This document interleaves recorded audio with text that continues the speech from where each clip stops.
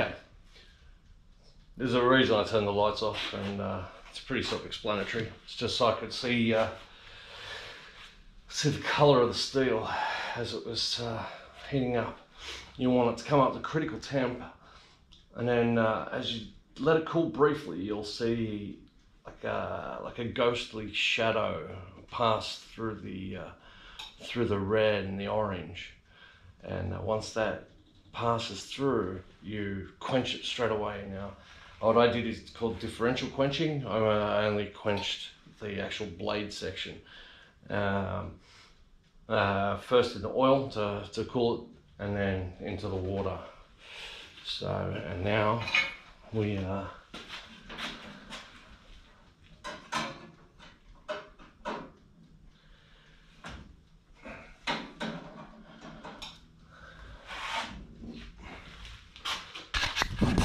okay, so toaster oven, and as you can probably see in there, I stick my blades in through the rack, so the actual blade itself, the cutting edge, is not sitting on the rack. The reason I do that is for heat transference. So if you heat this thing up and that grill's sitting against your cutting edge, especially the finer parts of that edge, you're going to have a slight temperature variation. And I've actually had knives where I've pulled it out of the oven and you can see the grill marks on the steel, and that can't be a good thing. So I do that, keeps it off the grill, not a problem at all. So that's going to sit in there for a good hour, and I've got it set now at 250. So I'll back that off just a touch, and do a solid hour, and then we'll let it cool down. While that's happening, let's work on the stencil for the etch, and I'll explain exactly how I do that. Okay, so many of you probably have seen this thing called a cricket.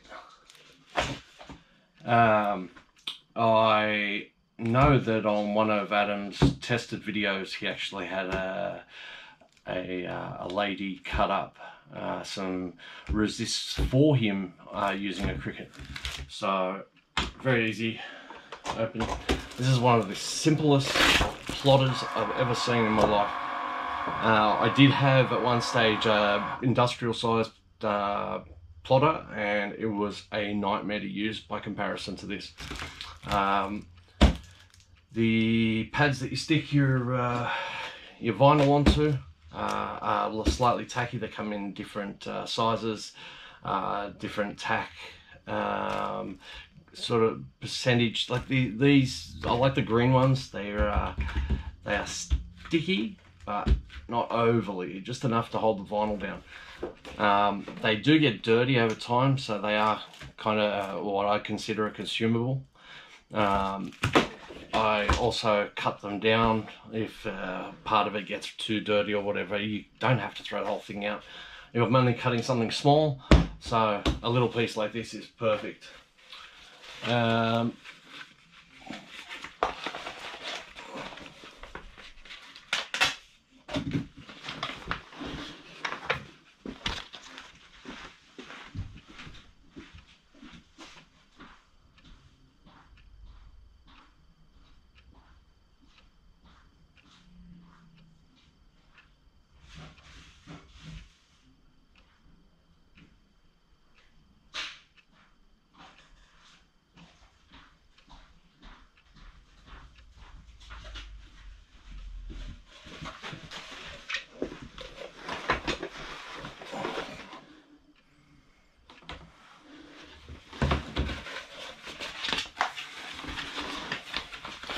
Okay, so I'm just going to take a small amount of vinyl.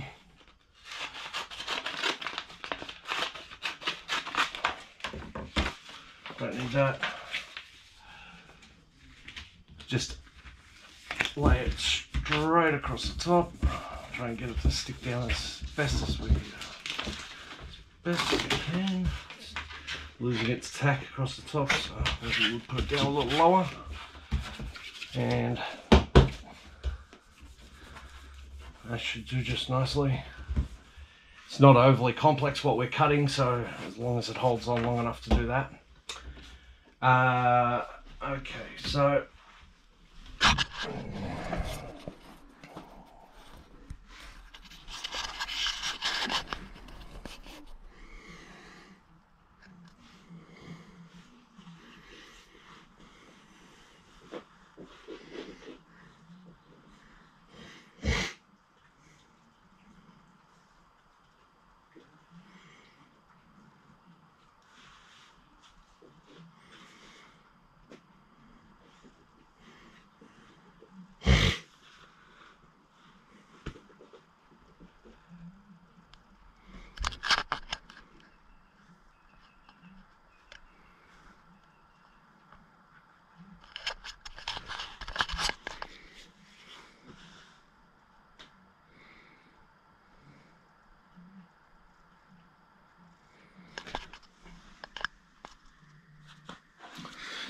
okay, so once you've turned everything on and you've stuck your vinyl down, insert it underneath these two little guides here, push it in until it stops.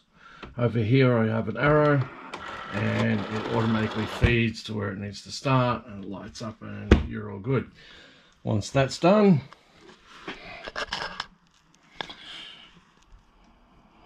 oh fuck's sake.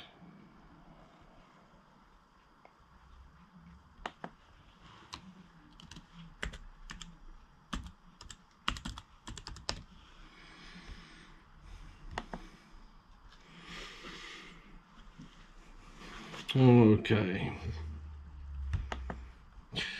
so we're going to go for, okay, so we go for a new project. Over here we go to upload, upload image, browse.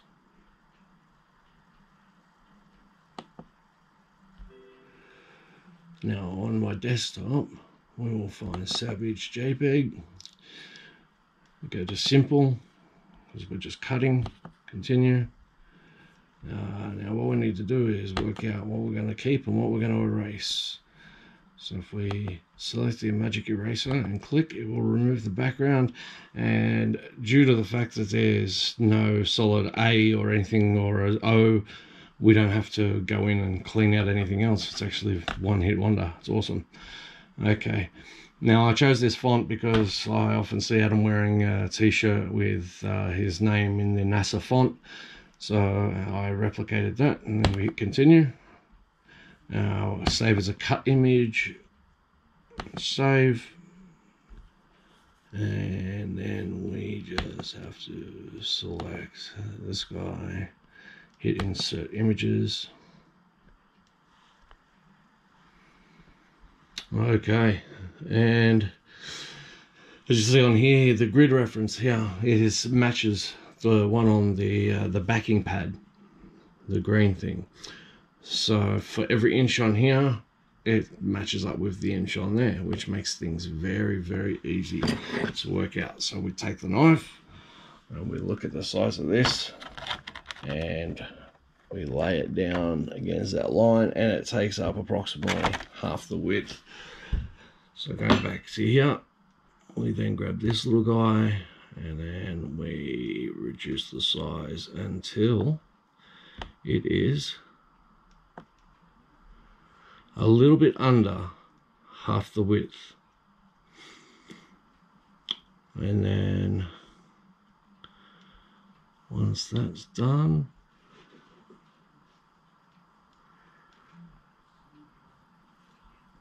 we just have to go and hit make it. It will then bring up this screen, grab hold of it and move it to its location. Now, because I laid my bit of vinyl lower than what would normally be the top of this cutting mat, I have to move down to, say, 3 inches. So I've moved it down to 3 inches, move it in just from the edge a little, hit continue. It will go through making sure that the cricket is attached and everything else, and everything's ready to go. And this is a new update I haven't actually seen this before, so just bear with me for a minute. Sorry about that. Vellum construction paper on vinyl. Alright, well that's different. Okay, now when it's ready to go, the cricket logo over here will start flashing. Just hit that and it will start. Cricket is a very cool little machine. You see A and B here, and B is the cutter. You can get different size cutters, different blade types. You can cut everything from thin paper all the way through to thick leather. Very much worth the investment, and they aren't very expensive. I think I paid about 300 Australian dollars for this, brand new. The A section is for a plotting pen. You can draw as well as cut. Now if you look down here, I don't know how well you'll see that. Let's just press that, spit this out. You can make out the Savage logo. Let's see that. So what we are going to be doing though is I want the lettering to be the etch. A lot of the time I actually like the look of having the background etched out so the lettering is raised. I may do that on the other one, but for now I'm just going to remove the lettering and I'm going to weed them out.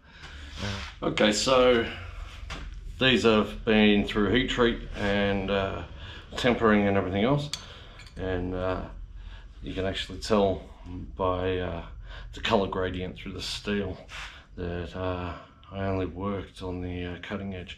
So we already roughed in the bevels, so what I'm going to do now is I'm going to use exactly the same kind of ceramic belt. This is a preferred VSM, but this is a 120. We used the 36 grit earlier.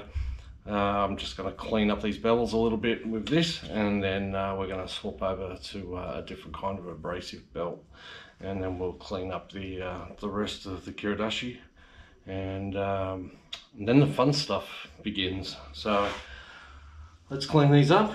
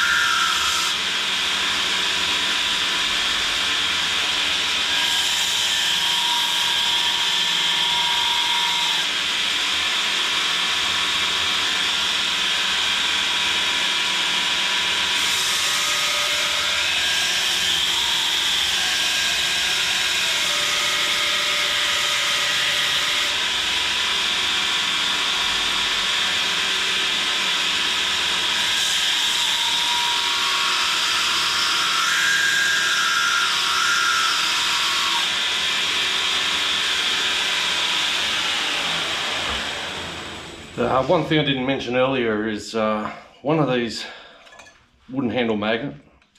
I've had this for a lot of years, and fantastic magnet, super strong magnet.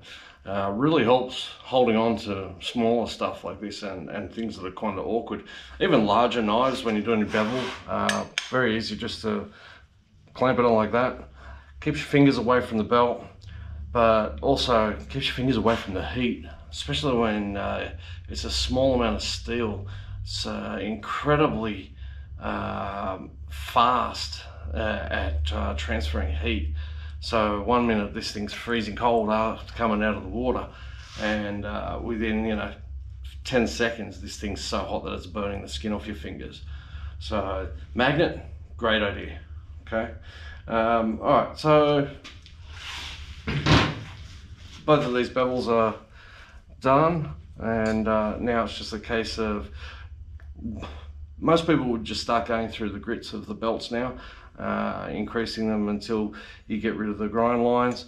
I don't go through every grit. I find it time consuming and unnecessary. If I was going by hand, yes, I would go through grit by grit, but with something that chews off material as quickly as this thing, you can afford to skip a few belts in between.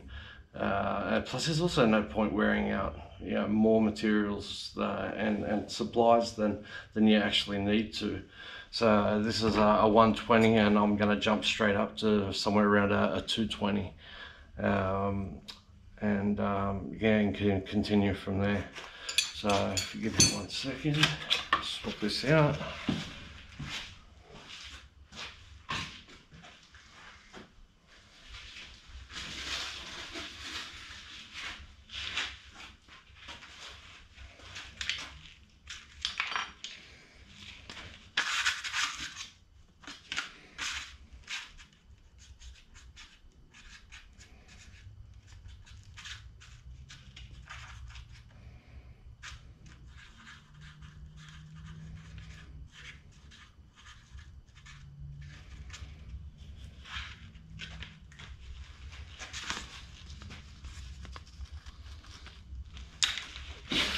Okay, so this is a different belt, a different type of belt, I should say.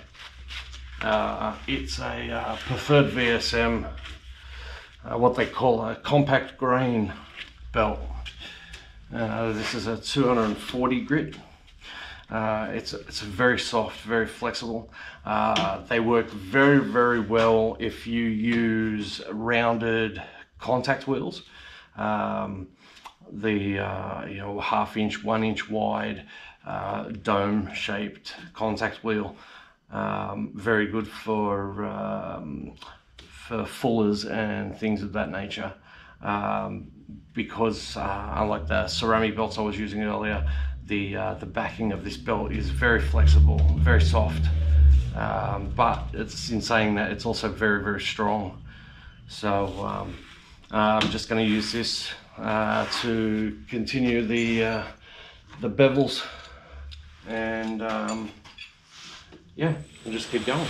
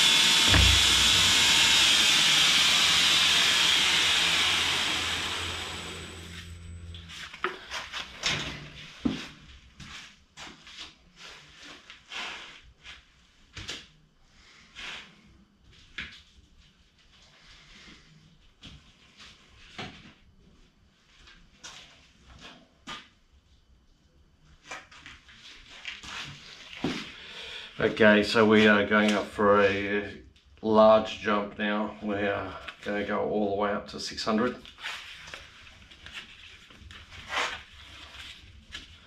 One thing, I know some belts, the heavier grits, like the 36 grit Norton belts, I know they were not unidirectional. From what I've seen of the preferred VSM belts that I've been using, they are directional, so you make sure you put them on the right direction and look at the arrow. It is important. Okay, so what I'm doing here is just weeding out the areas that I want to etch. In this case, it's the font. If I wanted the font to be raised on the object that I'm etching, I would be weeding out the background as opposed to the lettering. I will cover that in another video where it'll go into a bit more comprehensive on the etching process, and I'll show you how to do a negative etch without a border around it, so you're actually fading out from an etch to the original surface without having any visible line. So we just quickly remove these. And thanks Adam for having such a easy name.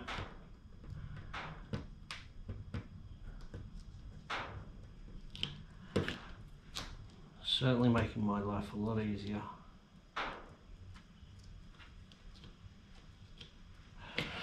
Okay, now this is transfer film. It's just a clear, low-tack adhesive film. And what I do is lay that over the top of our stencil. I often use the round handle of the scissors to burnish the vinyl.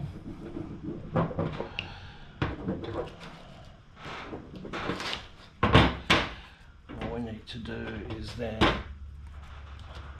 try and pick up the corner very carefully, lift it from the surface.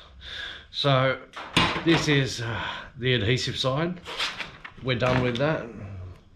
So now all I need to do is separate these two.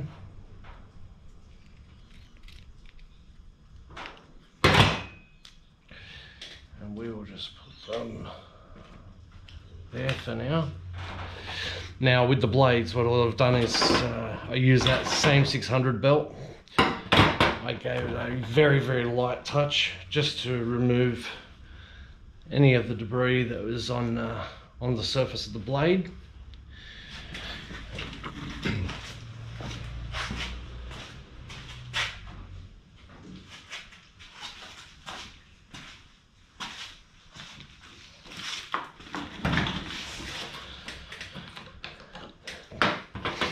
So I very lightly cleaned the surface just with the 600 belt, very, very quickly, just a couple of seconds. You can see it's not a great cleaning job.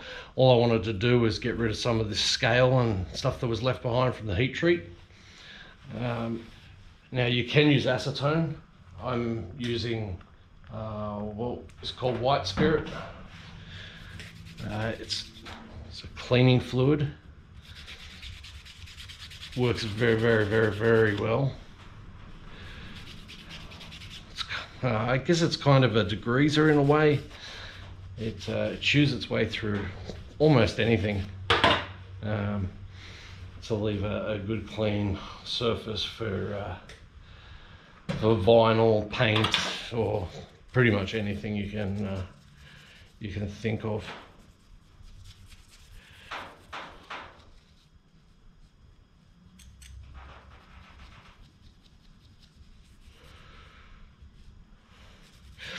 Now, I'm a little concerned about these two marks, so what I'm going to do is I'm just going to get some 1200 grit wet and dry sandpaper.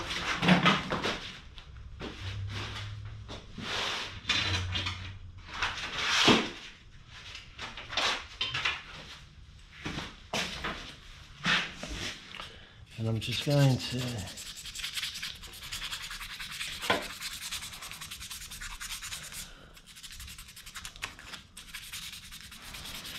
sand it off. Bit of white spirit.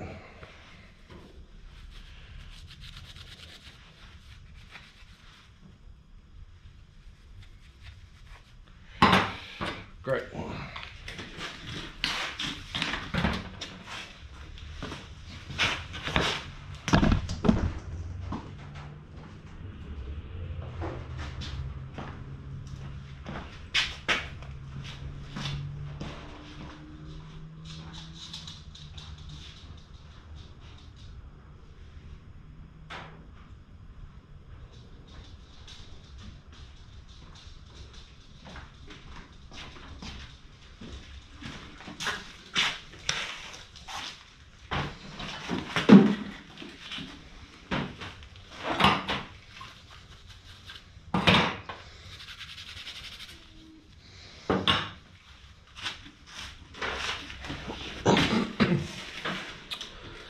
Now, the transfer film is very good if you line up these grid references. Now, they help you position things just where you would like them and make sure everything stays nice and straight.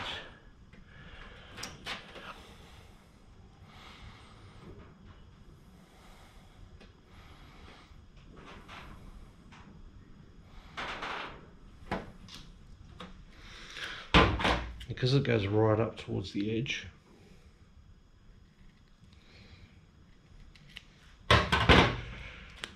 just trim that down a little.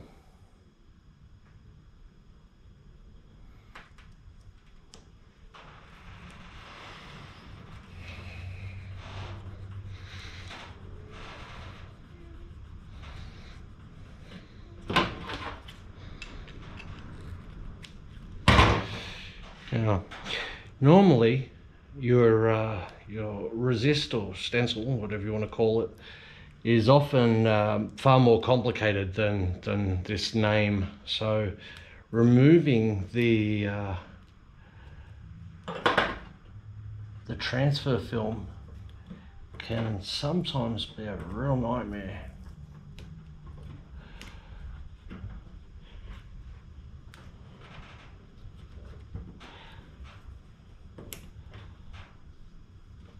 So the best thing to do is to sort of hold it down and roll it back on itself. If you actually lift and pull, it'll pull the whole thing off. See, that A is just starting to lift a little. Same with the V.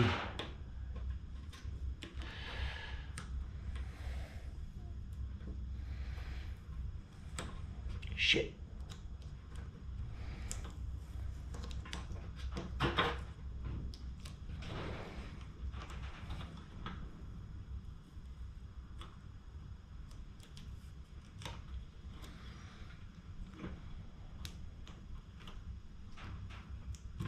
Fuck! Fuck!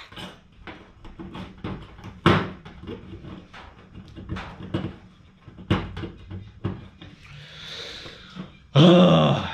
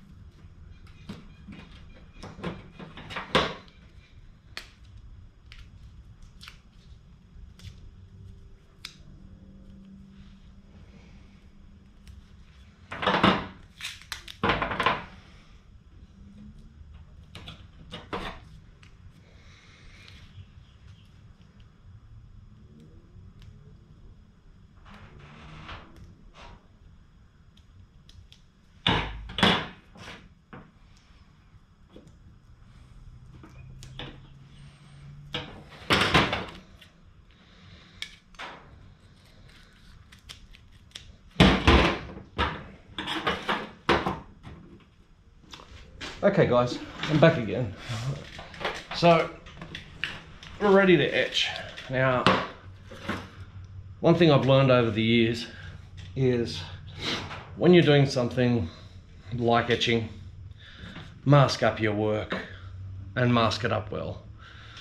For the few extra minutes that it takes to go that little extra mile to make sure that every bit of your work is covered, believe me, it'll save you a whole lot of heartache. I couldn't tell you how many times over the years I've, not realized that there was a small gap and burned a hole into something beautiful, or, just things that are so easy to prevent. Just take the time, Okay, that's all I could say. So, etching, very easy.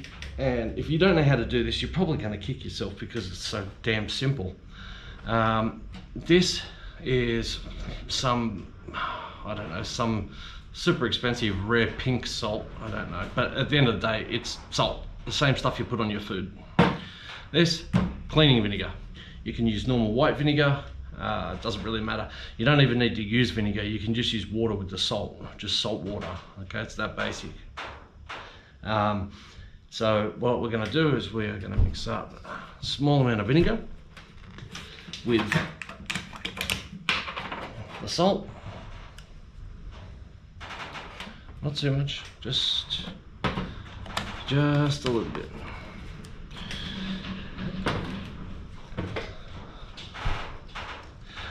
Excuse all the rattling and the noise in the background. It's gotten very windy here for some strange reason. We've had a beautiful day today, and the weather's taken a turn for the worse. So unfortunately my workshop door is aluminium and it rattles quite a lot, so please forgive the racket. Okay, now as for the electrical side of things, car battery charger. Not all of them will work. You want, believe it or not, a cheap one. The cheaper ones for out of China and stuff like that generally don't come with safety cutoffs and earth leakage, shorting, cutting out, all that kind of safety stuff. If you have a charger with all that stuff, it probably won't work because it will detect the short, because essentially that's what we're doing, we're shorting it out, and it will cut off. Okay, so this one, I don't remember, I think I got it on eBay. It was cheap, it was about 20 bucks. I have etched more stuff than I can, way more stuff than I care to remember. And I've never had a problem with it, and it's never cut out on me yet. Bear in mind, doing this, the surface of the thing that you're etching is going to get warm, not too hot, but the electrode that you use to make contact with the surface gets very hot. Okay, it takes a while to get there, but it does get there, so just bear in mind that it will be warm. So it's this simple. On the negative, and always the negative, I've just put a bulldog clip, wrap the wire around it, and that holds just cotton. Okay, just a standard old cotton ball. Reason I do this is because it covers a lot more area, and you can, I mean, this is perfect because it's the same width as the logo that we're etching. And the positive that you're attached to your work, I put another bulldog clip on it. So all we need to do is expose a small part on the back end, like so, and we just clamp it on like so. This has a magnet, which is excellent because it holds things in place. Okay,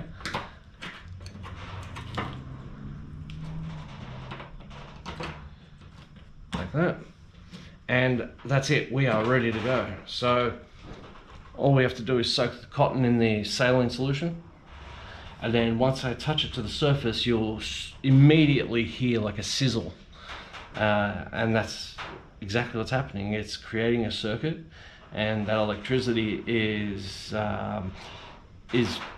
heating up and accelerating the salt solution, which is eating away at the carbon steel. It does work on aluminium and brass, bronze, copper, stainless steel, pretty much every kind of metal that I've tried this on, it has worked. Some metals work better than others. Obviously carbon steel and mild steels give you a far better result than stainless does. But all in all, I haven't found anything that resists what I want to do.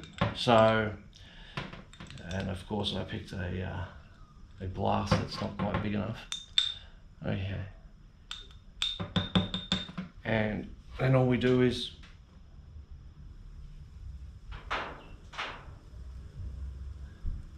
now you can already see that it's instantly changed color because the reaction has started, and it's going to start chewing away at the surface. Now I'm going to do a fairly deep edge. If your electrode doesn't cover the entire surface of what you're trying to etch, it's super important that you time how long you hold in position. So if I was doing this in 3 parts or 2 parts, I would need to count 30 seconds, then move 30 seconds, and then back and forth, back and forth, back and forward. But also it's important that you change the overlap so you don't keep going in the same spot. Otherwise you will get a division that you can see, and we don't want that. Okay, so let's get going.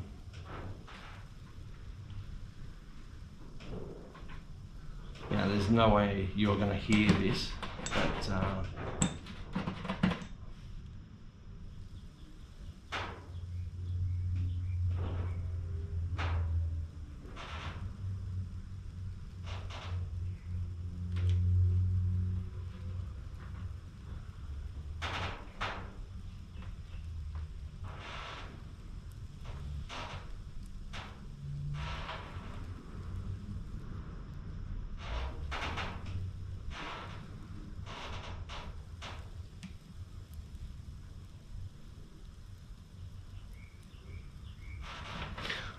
what I'm going to do is I'm just going to change the location of the camera.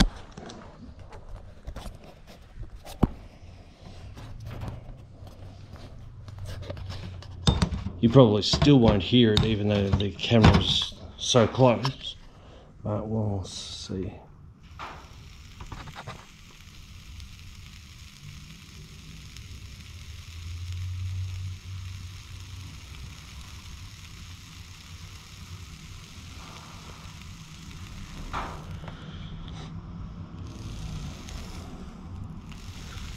And if you look closely, you may be able to see it, but if you look closely at the cotton where it meets the bulldog clip, you'll see all this very fine bubbling where the electrolysis is starting. You can, well, clearly you can see it now. It's starting to warm up now, and the reaction's getting far more violent. And that is exactly what we want. We really want it to go nuts. The more aggressive this reaction, the more material that it will dissolve. Sorry about the noise, guys.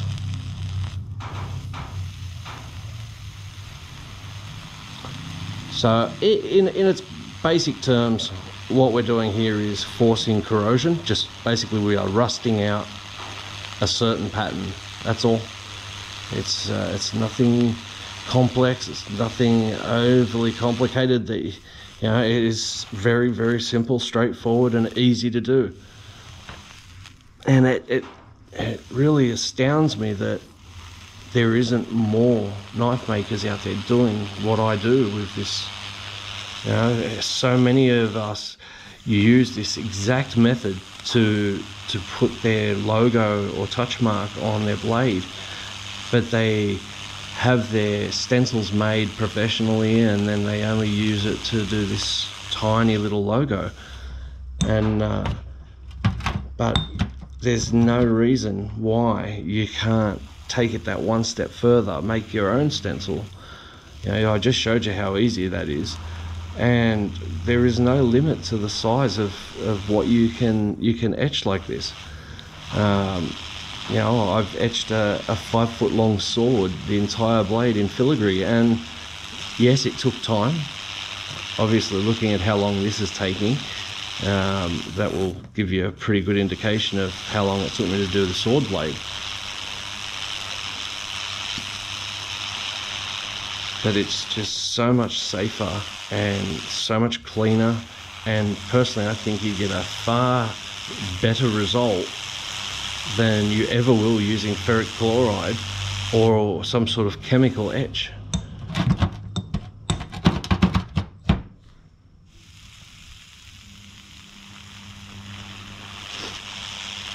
Now, I need to etch this quite deeply because I still need to flatten out and polish the surface of both of these Kiridashi.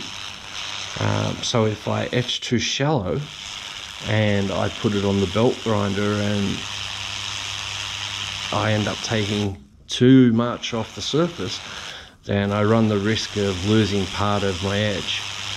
And if that happens, well, then we're in some trouble.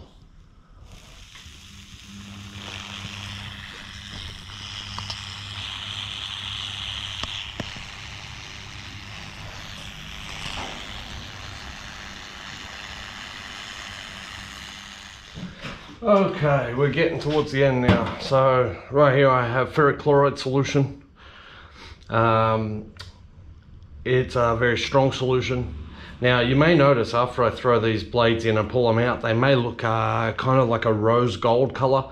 The reason for that is inside this ferric chloride I actually have a substantial amount of copper that I dissolved into it, and the copper will bind to the carbon steel.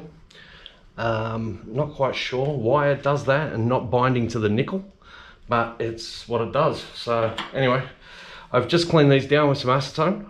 We're gonna sit them in there and give them a little bit of a bath, and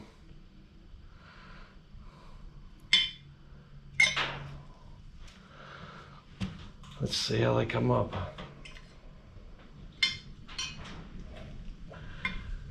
Now, even though I've cleaned them and I've rubbed them down and I dried them off with clean rags, towels and everything else, it's always a good idea, once it's in the ferric, to actually use the ferric chloride to just give it a once over and try and get rid of anything that might be residual on the surface of the steel.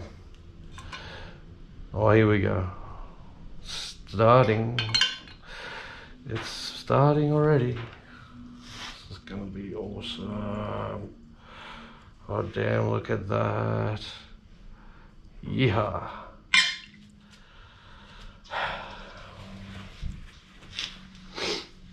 So, I don't know about you guys, but I'm kind of torn.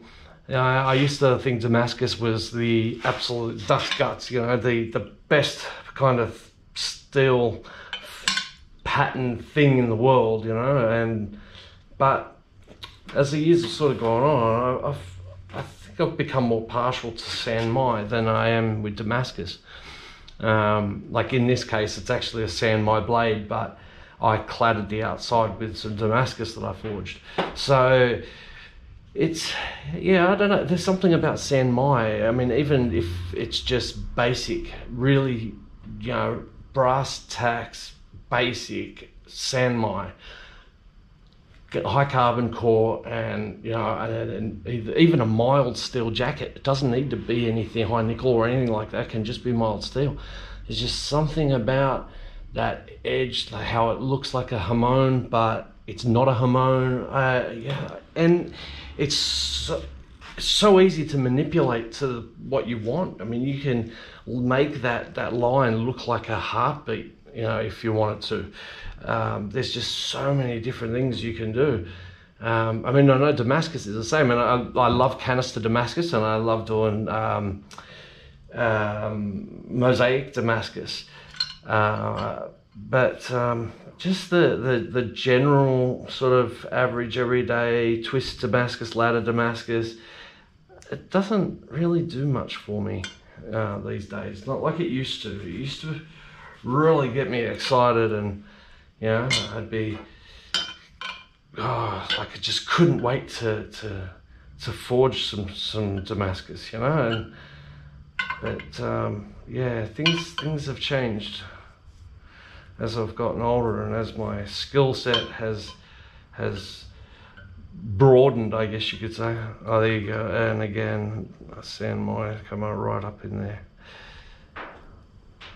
Nice, very nice.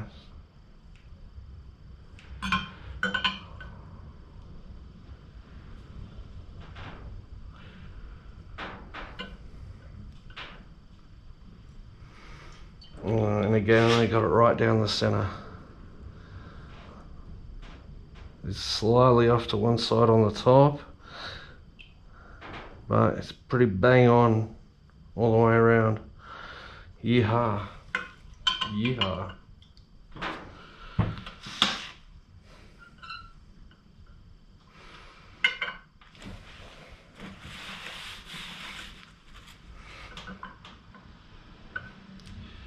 So Adam, if you're watching this one here, yes, you can use it, but the reason I made you two was so you can, you know, either put this on display somewhere for, you know, or you know, just keep it as a keepsake in a box somewhere, whatever you want to do.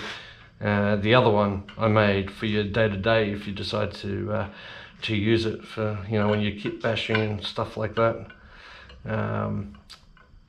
The other one is more along the lines of a traditional Kiridashi. Just the overall being slightly tapered, rectangular. That's what a Kiridashi generally looks like. This one is still along the lines of a traditional Kiridashi, but slightly more stylized. And wow, that pattern, it came up pretty good. Now what I do is I just wipe these down and I get a small bit of 1200, and I just like to just rub down the surface, just to ensure, you know, you may have picked up that in some spots there's like a very dark part of the pattern and then there's a lighter part. I get kind of paranoid, so I just like to sand them down just a little bit, just to make sure that there's nothing laying on the surface that shouldn't be there. See how this is dark here, but where I etched, I had tape over there, so I get a little worried that perhaps there's some tape residue or something that shouldn't be there. So it's just give it a really light sand. And as much as I'm being what looks like I'm haphazard with this ferric chloride, please everybody, face shields, glasses, the whole nine, okay? This stuff will send you blind if it gets in your eyes, okay? You also don't want it on your skin. It will burn you. I mean, it's not going to burn you straight away. It's not like a nitric acid or anything, but it will burn your skin if you give it the chance. So just be careful, guys, okay?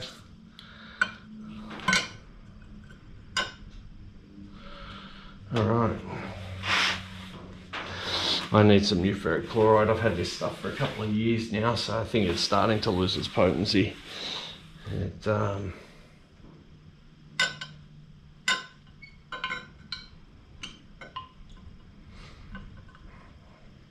So after this very, very mild etch, I'm going to blacken it